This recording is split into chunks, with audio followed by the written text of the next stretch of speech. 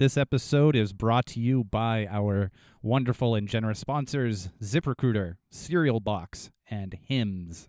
Empty Frames is an independent production. The commentary expressed here is our own and does not reflect the opinions of the Isabella Stewart Gardner Museum or its staff. To learn more about the museum, including the 1990 theft, please visit the museum's website at www.isgm.org. If you have any critical information relating specifically to the 1990 theft, please contact the museum's security director via the options provided on the museum's website. The museum continues to offer a reward totaling $10 million for information that can lead to the return of the stolen artwork. We are bothered by the loss the art world suffered in 1990, and we are not content with the status quo. One stolen painting to note is from Monet, a French artist who created Che Tortoni, circa 1880. It's an elegant depiction of a man sketching a half-consumed beer on the table as he calmly looks at his audience. We started this podcast to raise awareness of the theft and to show our support for the ongoing recovery efforts. While those recovery efforts progress, as they do daily, we encourage our listeners to visit the museum, to appreciate its incredible collection, both past and present, and to donate directly to the museum through its website. Again, if you enjoy this podcast and you feel as we do about the missing artwork, the most productive way for you to express your view is to donate directly to the Gardner Museum via its website. Go to isgm.org and look for the Join and Give tab, where there are options to make a donation of any size to support the museum's mission. Please donate today. And when you do, let us know on Twitter so we can personally thank you there. Thanks again.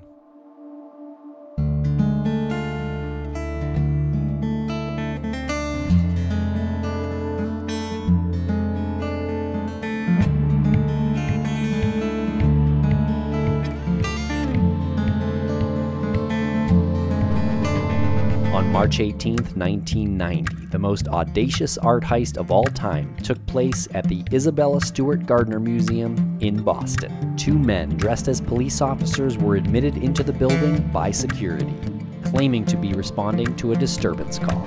In 81 minutes, 13 pieces of art were stolen. Among the portraits, stripped from their frames, were works by Vermeer, Degas, and Rembrandt. Estimated at $500 million, the heist has been categorized as the largest and most frustrating of all time. Theories of their whereabouts and those who perpetrated the crime are abundant.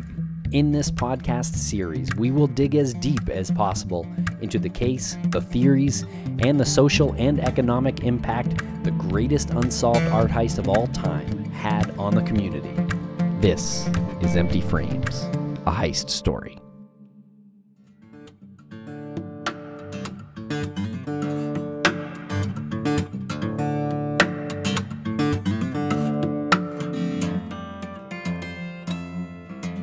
Welcome back to Empty Frames. I'm Tim here today with Lance in the Crawlspace studios. What's up, Lance?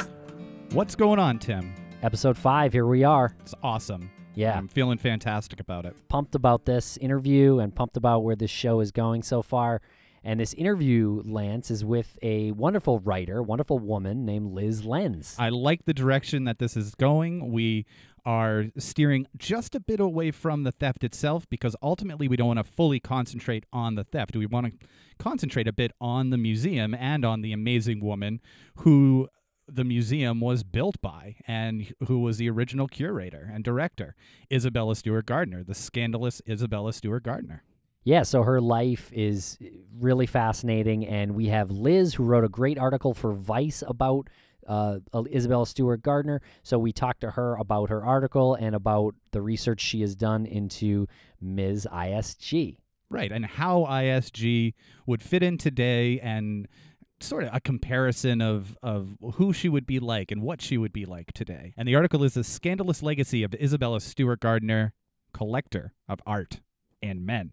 Okay, so thank you very much for listening. Please enjoy this episode about Isabella Stewart Gardner. We will be back in episode 6 with more heist talk with Ulrich Boser. So follow us on Twitter at empty_frames. We're on Instagram and Facebook as well. This is something that we were really excited about because when we first got involved in the Isabella Stewart Gardner Museum heist, You hear the name Isabella Stewart Gardner, and most people associate her with the museum and then to the heist. However, you are a big fan of Isabella Stewart Gardner, and you're very excited to talk about her, so I'm going to pass this off to you. Who is Isabella Stewart Gardner to you? She is a very interesting woman. She was in so many ways ahead of her time, but also repressed by her time. And she was so complicated. And the museum is, I think, her way of trying to tell her story in a world where she didn't really have the means to do that. And by means, I don't mean she didn't have money. I mean that she didn't have the authority, like the narrative control over her own life. So she fascinates me as a mother. She fascinates me as a daughter, as a partner, and as a very complicated, badass woman. So. And you said before we recorded, that was a very formal answer, but your first answer before we recorded was what? She's my BFF from beyond the grave. There you go. So you mentioned she was a mother. I guess let's start there. She wasn't a mother for long, though, was she? No, that's such a tragedy of her life. And actually, when I was thinking about it and thinking about talking about her, I really think that the loss of her son, who died when he was 2 years old. He was born on June 18th, 1863, and then he died just 2 years later. And ISG surrounded herself with men, right? And this all kind of started after the loss of her son. And I really think that it had a profound impact on her life. I went to the museum right after I had a miscarriage, and I remember going there and being in this room, the one where I think it's red and it has all these like images of Mary and Jesus, and just really kind of feeling that profound loss. Do you mind if I read a section of Madame Bovary, because I think it really explains what a son would have meant to Isabella Stewart Gardner. When Emma Bovary is thinking about why she wants a boy, she thinks a man at least is free. He can explore every passion, every land, overcome obstacles, taste the most distant pleasures, but a woman is continually thwarted, inert and pliant. At the same time, she must struggle against both the softness of her flesh and subjection to the law. Her will, like the veil tied to her hat by a string, flutters with every breeze. But it reminded me of that picture that Sargent painted of ISG later in life, where, the white frothy one with the veil. And so I think there was a lot of that sun symbolized an avenue of freedom. And then when he died, I think a lot was taken away from her. So this loss sort of inspired her to throw herself into art, perhaps, or collecting art? Yeah, so right after her son dies, she's very depressed, and she and her husband go on this tour of Europe, and it's kind of like a rebirth for her. She's always been a little headstrong, doesn't fit in well with Boston society before, but after her son dies and she goes on this great trip all over Europe, she's a phenomenal traveler, just throws herself into everything, and finds the designer Charles Worth to make her these like tight, sexy gowns. And when she comes back to Boston, she's just the talk of the town, because she's wearing all these sexy dresses. She's yelling, she's laughing, she's dancing a lot. She was laughing and dancing? All those scandalous things. According to one newspaper, Isabella was coming up the stairs at a party when an older man said to her, "Pray, who undressed you?" And how did she reply? She said, "Worth, didn't he do a fabulous job?" I don't even understand what that expression means. Pray, who undressed you? Pray was like a may I please. Like, can I add, like, I beseech you, pray. Right. Like, And so, it's like at the Oscars, like, who dressed you? Who are you wearing? And so that's the pun, right? Who undressed you? But she loved it. She loved that kind of attention. She loved creating controversy. She loved making people talk about her. And in some ways, I think she was like proto-Kardashian, right? She became this like person famous for being famous. so you wrote an article in for Broadly, which is that's a division of Vice, right? Yes. Okay. Mm-hmm. And it's titled The Scandalous Legacy of Isabella Stewart Gardner, Collector of Art and Men. And the line underneath is, long before the gallery she built was famously robbed, Isabella Stewart Gardner was shocking 19th century society with her disregard for convention.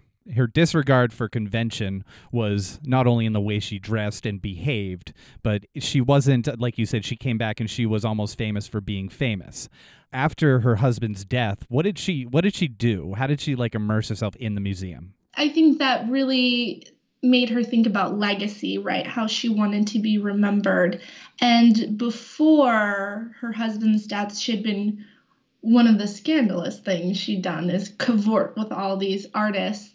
And she had dabbled in art collecting, but then after her husband's death, she really became obsessed with this idea of creating the museum. And she was very heavy-handed in it, right? Like she needed to see where every brick was laid and every stone. And there's that story about her having like one wall taken down 4 times just so it could be exactly the way she wanted it. And then now that it's here, she has it so that no piece of art can be moved because this is exactly what she wanted. There's a writer, Patricia Vigderman, who wrote a book about Isabella Stewart Gardner, who calls the museum the memory palace of Isabella Stewart Gardner. And I really like that because I think it's her legacy and it's who she wants people to see her as, which is interesting because I'm not sure if it's exactly who she was, but it's who she wants, us now to see her as. Interesting. So she was concerned with her image and her legacy, or maybe not concerned. Yeah, I think I think it's this idea of, telling a story or being part of a narrative. She was always around artists, writers. It was Henry James who called her a locomotive with a Pullman car attached. He like would hang out with her and then get really irritated with her and then go away and then find her again. So I think that like explains how frustratingly magnetic she was.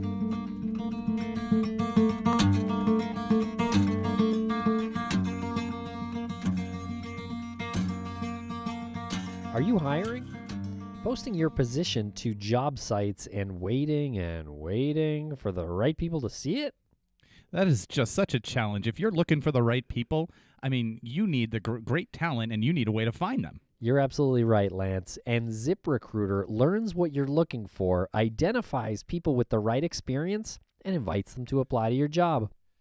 Well, I heard, as a matter of fact, that 80% of employers who post a job on ZipRecruiter get a quality candidate through the site in just one day. You heard the same thing. I heard the same thing. That's so cool. Words on the street. As we know, the right candidates are out there, but ZipRecruiter is how you can find them. Right now, our listeners can try ZipRecruiter for free. Unbelievable. Yeah, seriously, free. How do they do that? So you just go to ZipRecruiter.com/empty. That's it. Just go to ZipRecruiter.com/empty. Yeah, don't leave it empty after the slash. Write the word empty for the podcast Empty Frames. So to be clear, that's ZipRecruiter.com/EMPTY. Empty. ZipRecruiter, the smartest way to hire.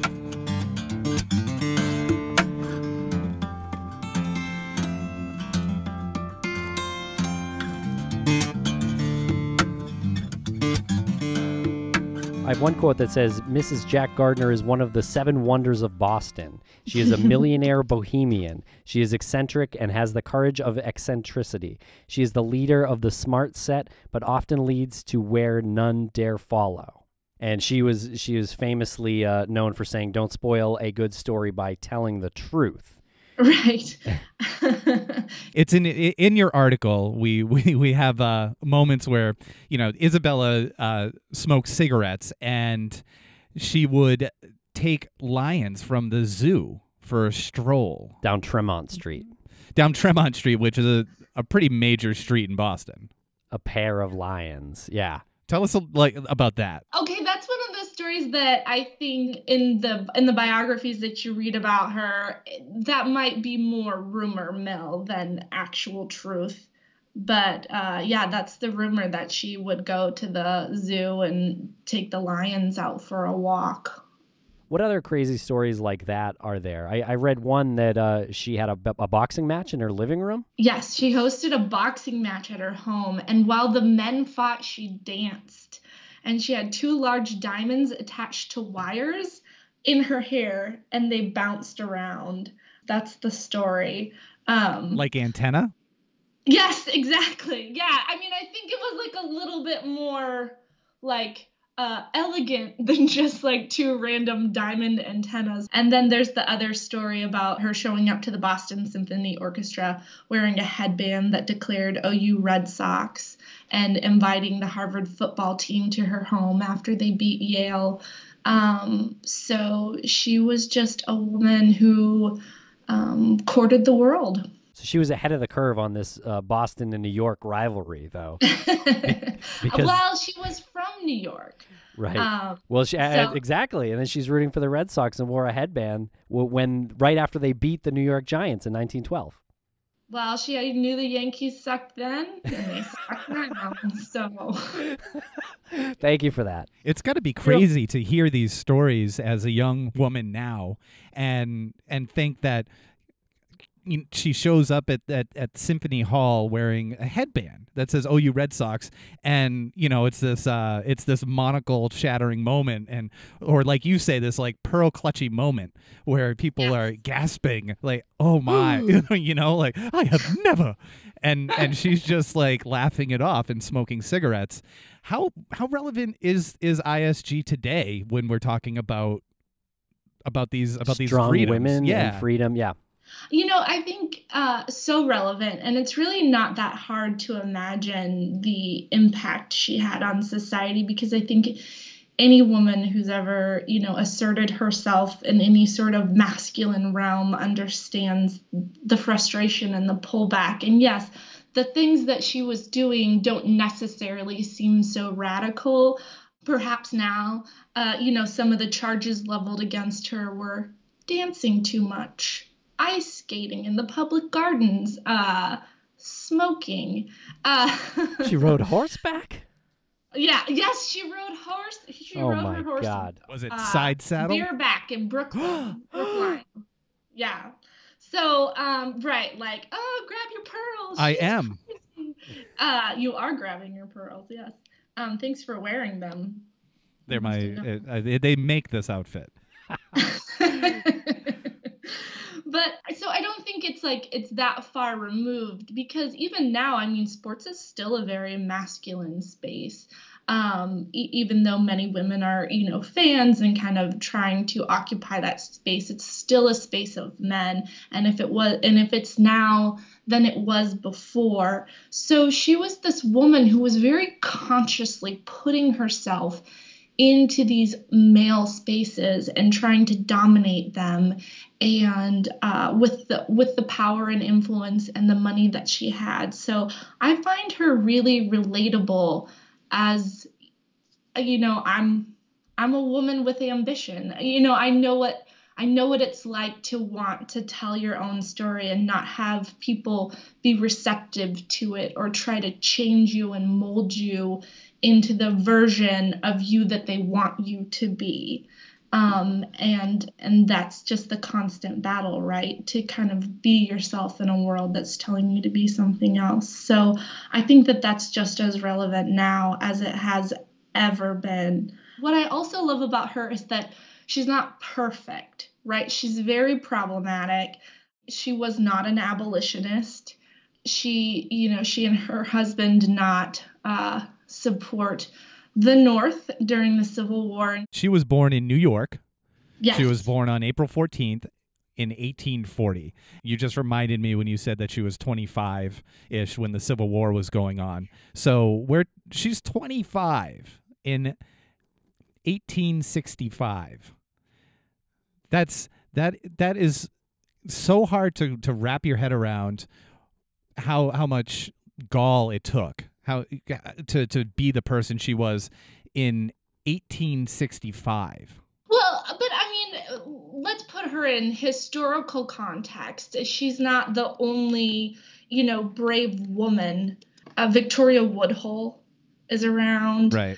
There are, women are fighting for suffrage. Women were leading the cause for abolition. So I think sometimes when we look at history, we think, oh, well, that was, this really antiquated time. Aren't we so lucky we're not like that now? And really, like, the distance between the past and the future is so small. It's really not that different. And while Isabella Stewart Gardner was part of, like, the ruling class of women, so it was a little different for her to be this person in this level of society. You have to remember there were a lot of fun and interesting women who were, fighting for freedom, for votes, for suffrage. There were psychics. Victoria Woodhull was trying to become the first female president. So in a lot of ways, it's not that different than it was today. That was literally the best answer that I could have wanted for that. That Isabella Stewart Gardner was amongst a wave of revolutionary women. Yes. Mm-hmm. And I think that she didn't really cavort with them, right? There's not a lot of evidence of her, being part of, like, the women's movement of the time. She was very much separated herself from all of that. She led by example. I don't even think she's consciously trying to lead. I liken her more to, like, a Kim Kardashian than, like, a Hillary Clinton, right? Because she's not consciously trying to lead a movement. The bitch just wants to be herself. Like, she doesn't want political change. She doesn't want, like, religious freedom. Like, she doesn't care about anybody else but herself. And she just wants to be free. Sorry, ISG. We just gotta call it like we see it. She seemed like effortlessly kind of cool, though. Effortlessly cool or effortlessly revolutionary. Yeah. Because I think she worked really fucking hard at being cool. Like, she wasn't as rich as all those women, and she had to buy, like, art, and she, had, Sargent paint her to, like, cultivate her image. She was buying all these gowns. Like, no.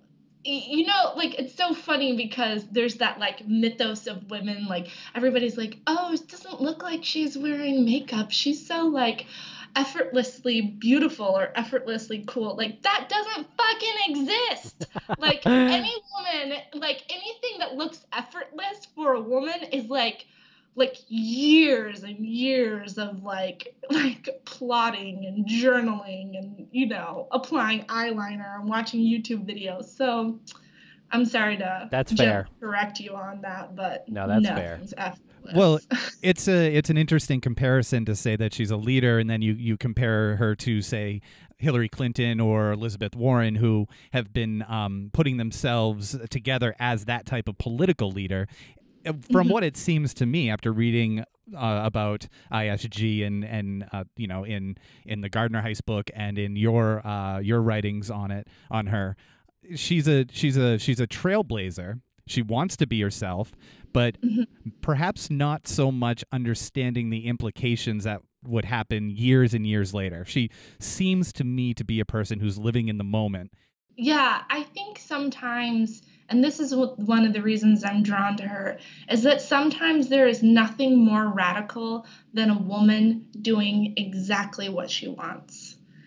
And I see that in ISG. She's just a woman doing exactly what she wants, and it blows everybody's minds. You saying that she's a woman who just wants to do exactly what she wants and it blows everybody's mind reminds me of the painting that she had, John Sargent's painting that she had. John Singer Sargent has a painting in the ISGM, the museum, El Jaleo.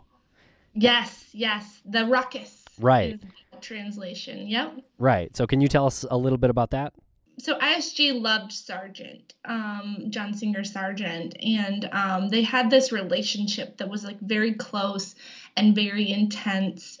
There's stories about them playing tag in the hallways, which is, that's a little.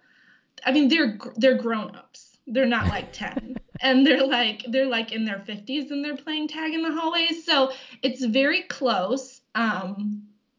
And make of that what you will. She has him paint her, but she also collects his paintings. And the one that I love the most, because it's so breathtaking, when you walk into the museum and there's this little side room, I'm sure you've seen it, and you walk into the room and it's just this big wall-size picture of this woman dancing.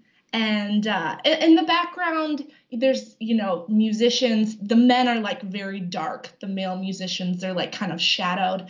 And it's just this woman with all the light on her. And she's in this like weird, impossible position. It's hard to contort your body into like how exactly she's holding her hands.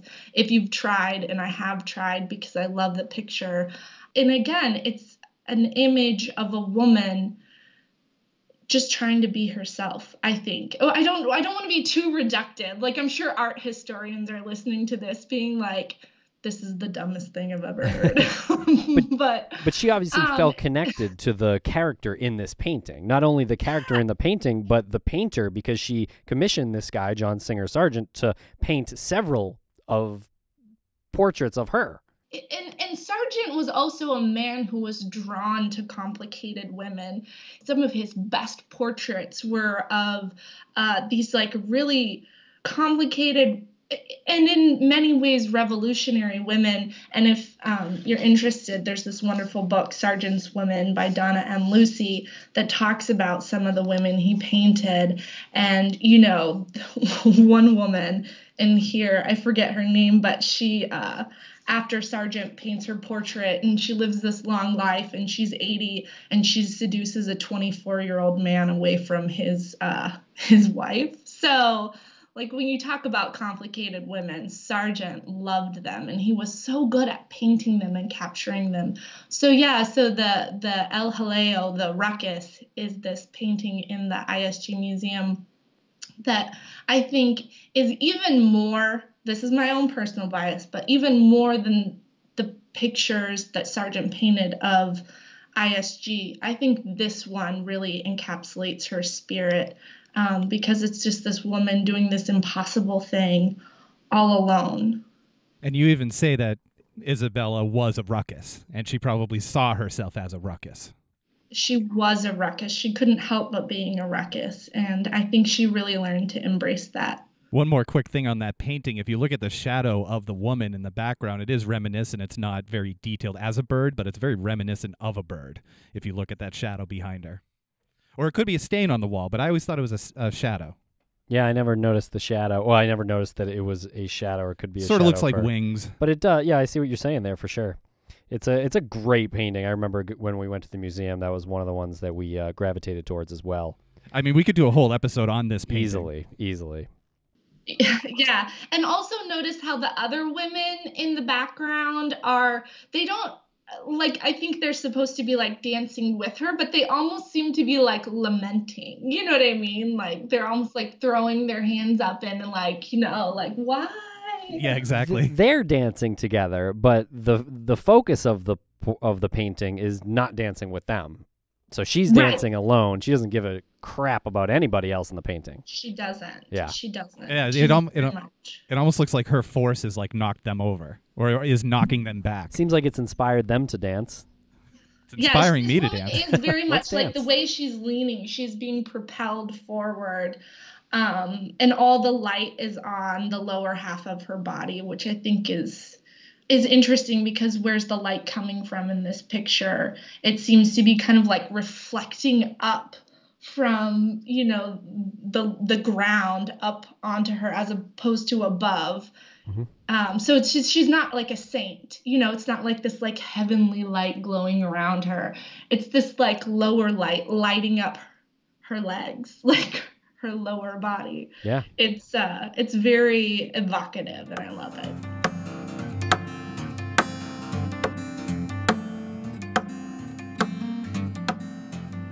Empty Frames is sponsored by Serial Box and Adaptive Studios. And False Idols, Lance, is a new serial from Serial Box. Oh, here she is again, Layla El Deeb.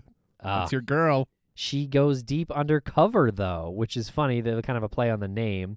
But she poses as an heiress in the Middle East, and she must infiltrate the highest echelons of society in order to trace priceless art relics from their millionaire owners back to illegal digs and the terrorist groups profiting from their sale. Well, that's very relatable to anybody listening to Empty Frames. They understand what it's like to lose such valuable pieces of property. Right. And here's another part. Layla's troubled past and growing feelings for an art dealer's son begin to complicate her judgment, and when she uncovers a terrorist plot threatening American and Egyptian lives, she must decide where her loyalties truly lie. What I really like about Adaptive Studios' Serial Box and False Idols is the story advisor for this series was Robert Whitman, the man credited with inventing the FBI's art crime unit. Very cool. So you know it's legitimate and authentic. And hey, if he wants to be on our show, give us a ring. Please. NPR calls Serial Box the HBO of reading. And Adaptive Studios is an entertainment studio that reimagines how film, television, and digital projects are developed, produced, and distributed. Serial Box brings you gripping stories written by best-selling and award-winning teams of writers, similar to a TV show's writer's room. With new episodes released every week. You can read or listen to all serials at no extra cost. They have an app, too, which is cool. The Serial Box app lets you switch from listening to reading with just one click. I love that. False Idols will be released as a print book in early April. We're getting close to that now. Exciting. Yep. Pre-orders available now wherever books are sold. Empty Frames listeners can get the series now with a 20% discount on the first season of False Idols today. Head to serialbox.com/emptyframes. That's Serial Box, serialbox.com/emptyframes. Or go to the redeem page and use code FRAMES18. That's the number 18.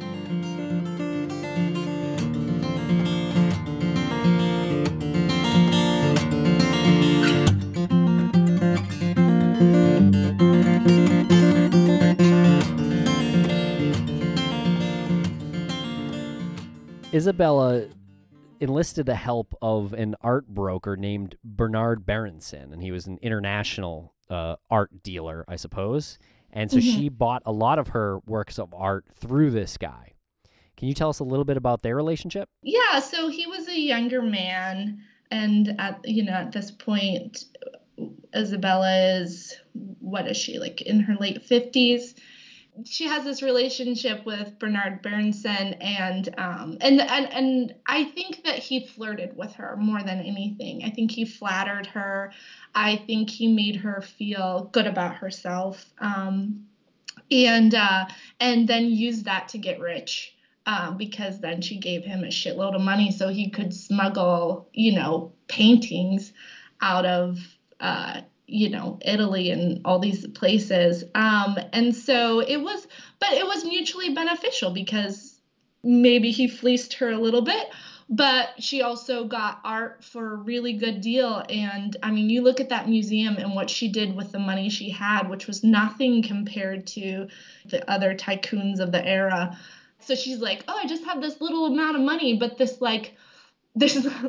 cute little boy who will help me.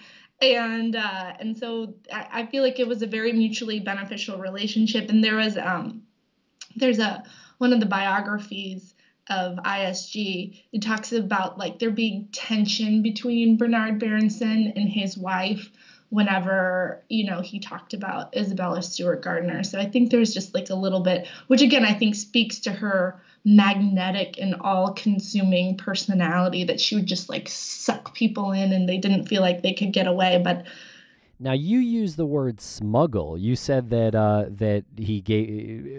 ISG gave him money to buy these paintings and then smuggle them out. That implies something illegal took place. Oh, yeah. I don't think I'm implying it. I think I'm saying it. I mean, all of art history is really just a story of, stealing somebody else's, art and bringing it to America. Well, not all of it, but like 75%, I think. Please keep in mind my master's is in creative writing. Noted. So when you get like angry emails from these like art historians, be like, look, she didn't know what she was talking about. She's insane. We'll never have her on again. Thank you for your time.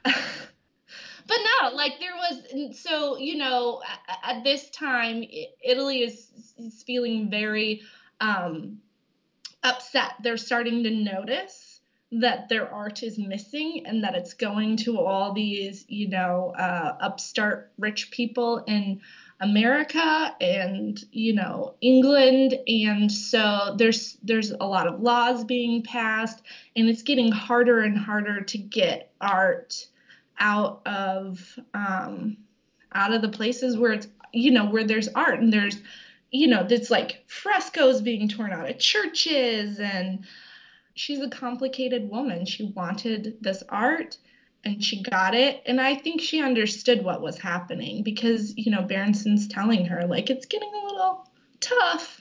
Might need a little extra help getting some of this art out of here. So, I mean, I don't want to get too many people who love ISG mad at me, but I think that's just the reality of any museum in America.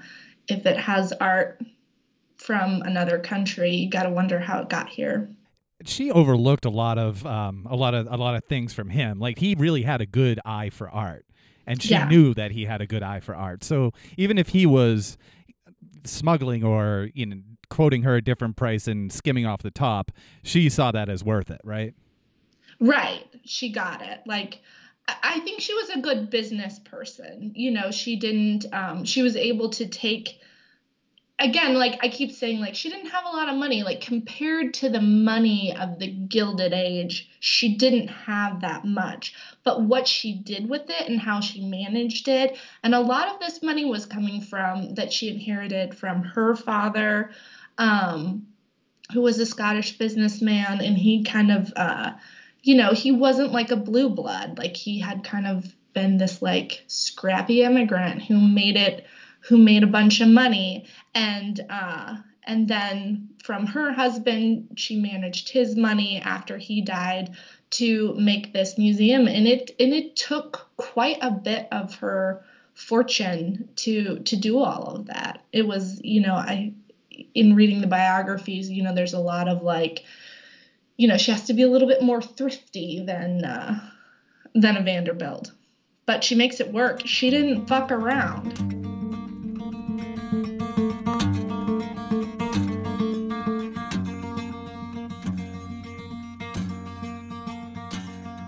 Problem. Why do guys turn to weird solutions or do nothing when they can turn instead to medicine and science? I wish I had an answer for that. Do you? Do you have some sort of solution for this? I do. Oh, you do? forhims.com.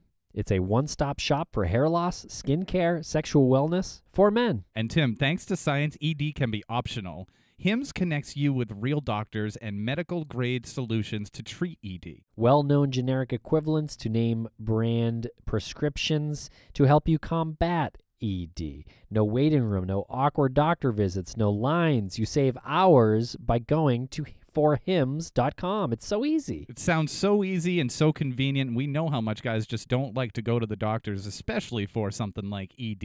You just answer a few quick questions and chat with a doctor for a confidential review. Hard made easy. Say hello to your little friend. Try Hims for a month today for just $5. We'll get you started for just $5 while supplies last. See website for full details. This would cost hundreds if you went to the doctor or pharmacy. It's erectile without the dysfunction. So go to forhims.com/frames, ED. That's FORHIMS.com/frames, ED. Forhims.com/framesed.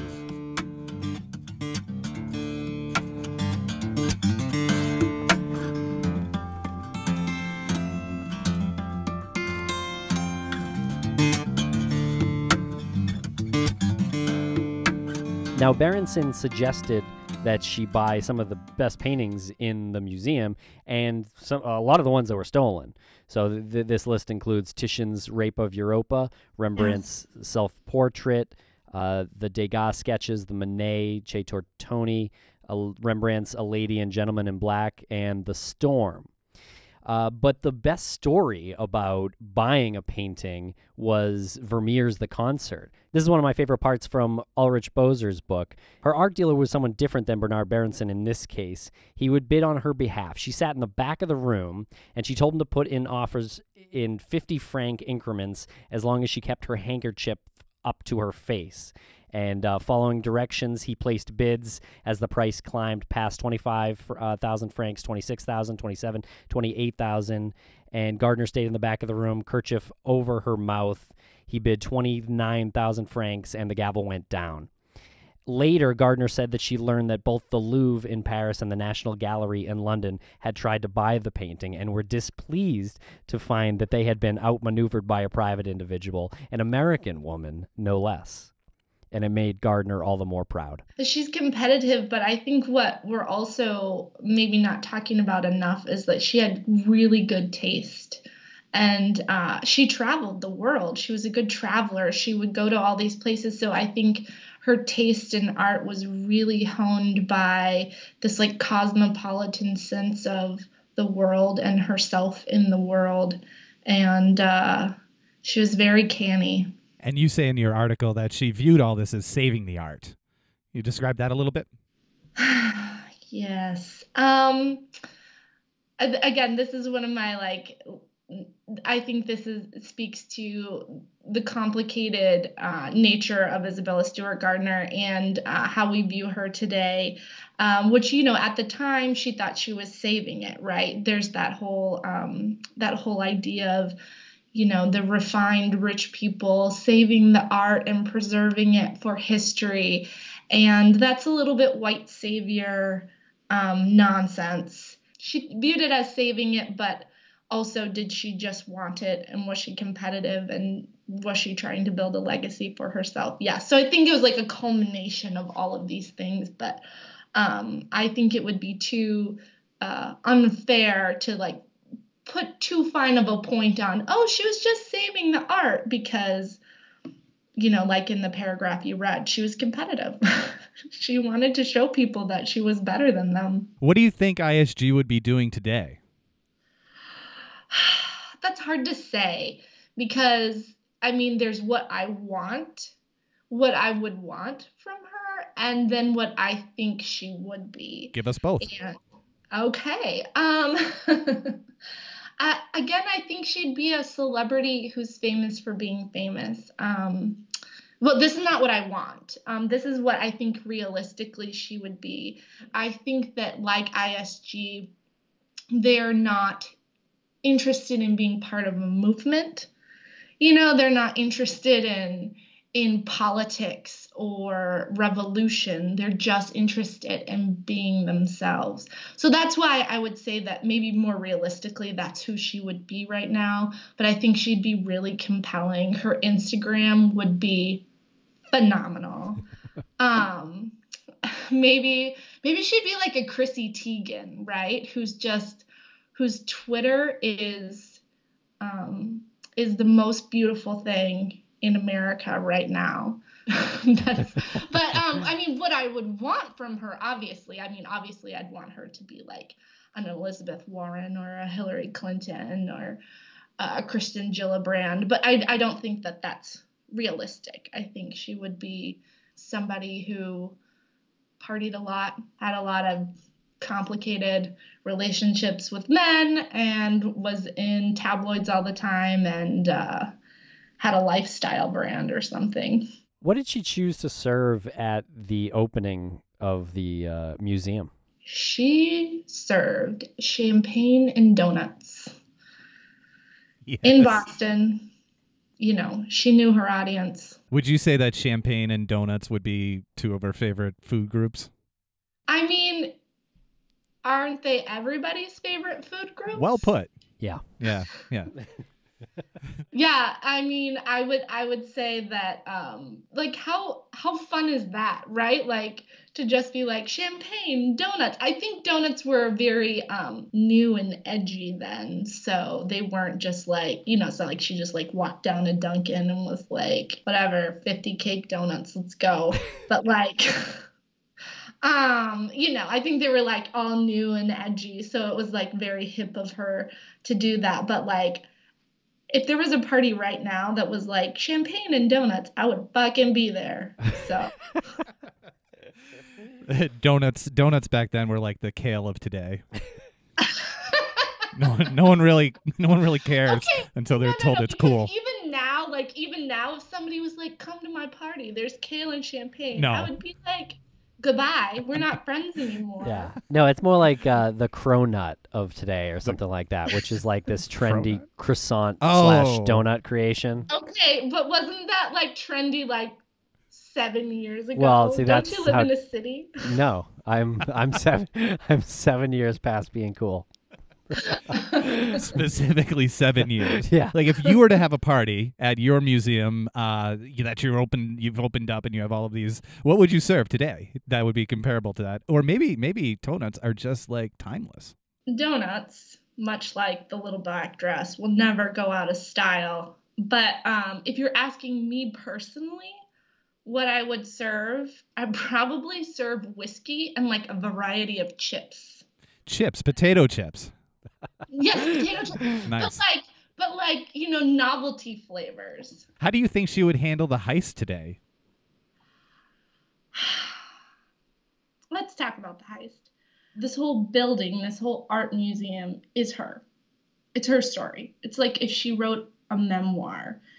And then, and the art heist, and I know you've talked about this, but it's so different than other art heists because the art was just ripped out of the frames, which is really violent. And if you think about how, again, this is an expression of a woman through time, it's almost like walking inside a ghost. It feels like walking inside that museum, that and to have the art be ripped out, I think that it's a violation.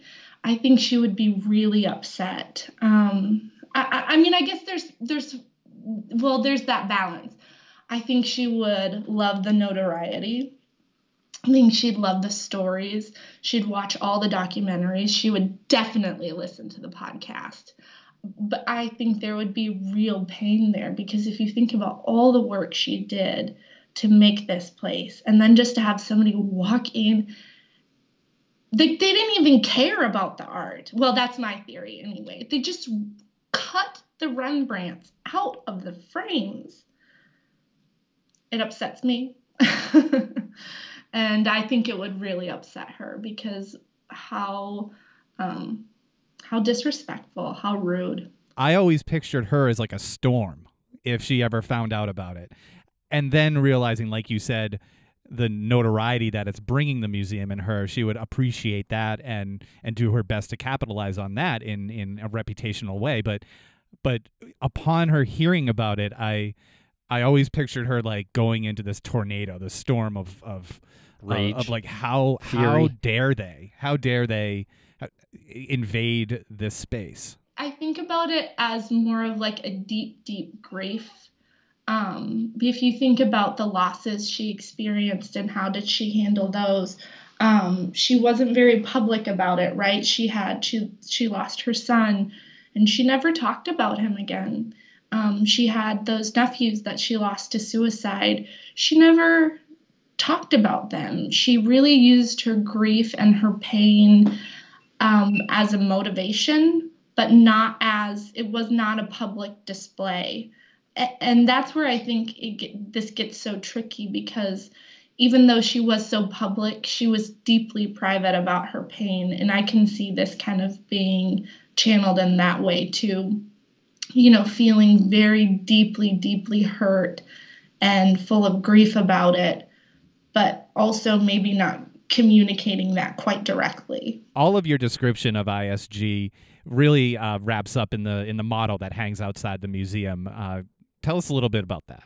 It translates to roughly, this is my pleasure and this is my delight. And I think that was her message for the whole museum, that this is beauty, this is what I love, and this is what I want to be remembered as. I think it's more revealing of her than she ever intended. This woman controlled her legacy. She burned her private papers. She obsessed over where stones were placed in walls, where the art was going to be hung.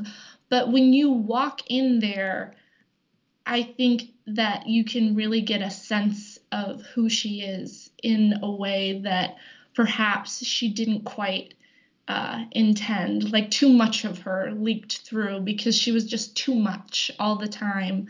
And so when she says that this is my pleasure, this is my delight, I think it is beautiful to look at it at face value and just honor it for what she intended. But I also think of it a little bit as a mystery, as like clues to who this complicated woman was. And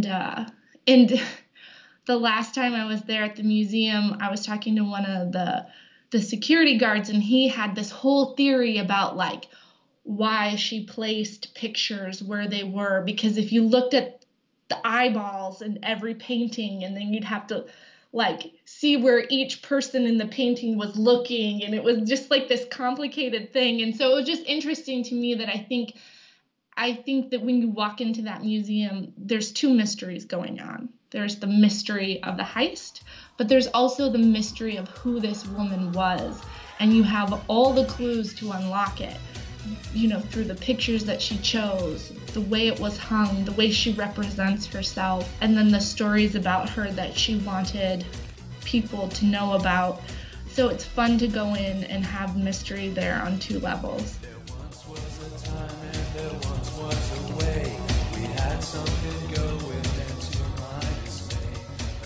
Thank you for listening to Empty Frames, a co-production of Crawlspace Media and Audioboom. Original music by Jared Jensen and Kevin MacLeod. Please learn more by going to emptyframespodcast.com and crawlspacepodcast.com. Thank you very much for listening. Follow Empty Frames on Twitter at empty_frames. We're also on Facebook and Instagram as Empty Frames Podcast. We'll be back in 2 weeks with more from Ulrich Boser. Mashberg intentions are good. He starts to really create an incredibly powerful narrative that's based in evidence. He sees stuff. When we look back, we're like, well, what they did deliver is paint chips from work that is of that time. That's pretty fascinating, but that isn't actually, there are other proofs of life. I mean, if he had sent the finial, I think we would have believed him more.